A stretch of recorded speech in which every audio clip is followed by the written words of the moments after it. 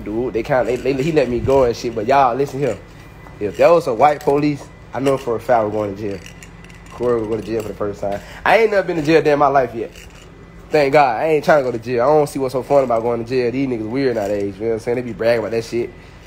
But boy, I swear to God, boy, if there was a white police, my ass was going to jail now. Telling y'all, I was literally on a high-speed chase the other night. Luckily, I was in Alabama. You feel me? But boy, listen. And it's the crazy part. On Jesus Christ. I got away. I don't give a fuck nobody say. I got away. I told my daddy. I had told my dad about this shit. I told my daddy.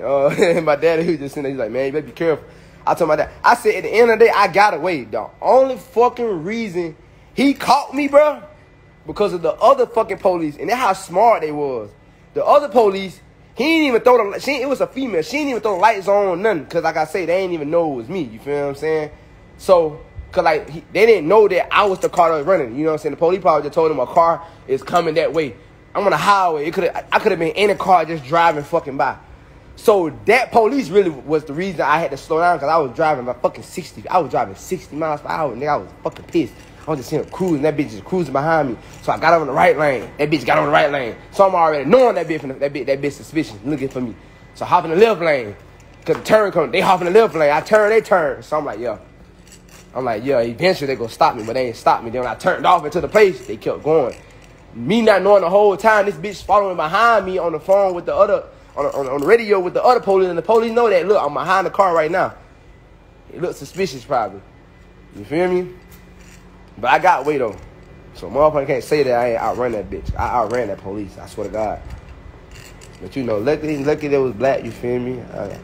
You know what I'm saying? Why I love my black people, man? Slow down next time. Shit, no. I be right. No, this the crazy part. I was on a fucking back road in the country. I'm in Alabama, bro. I'm in the country. You feel me?